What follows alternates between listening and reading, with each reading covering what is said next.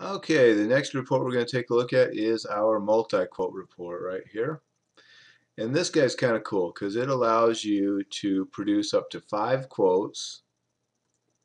Yeah, up to 5 quotes of the same manufacturer but different door styles, finishes, whatever.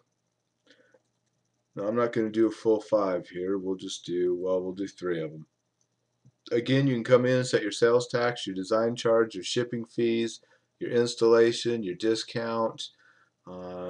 Just enter those into the field there as to whatever they might be. You can put your path in there. Project settings, again, this is going to print out on your form, so make sure that if you want, the customer address is all in here. If we had set up our design settings, the very first when you set up the new design, if we'd have went through and filled out the customer and dealer report tabs in that, this would already be filled in because that's where we gather that information from. Here, quote number 1. This is the quote you'll notice here under my global specifications. There we go, if we move it over far enough. This is basically the information from there, so quote number 1.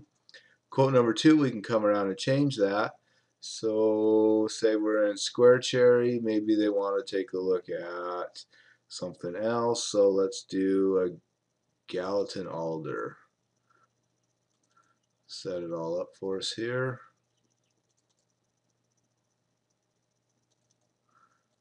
And I really am not totally sure what I'm choosing. I'm just picking the next thing in line. And maybe a Lawton Maple.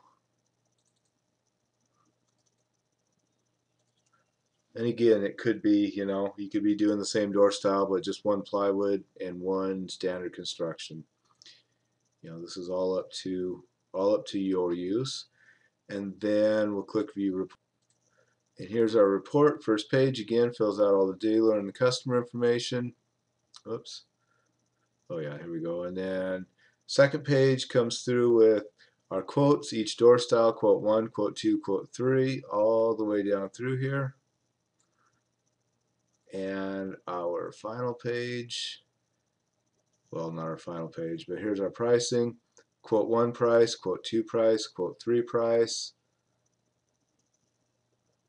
And last page, second to last page.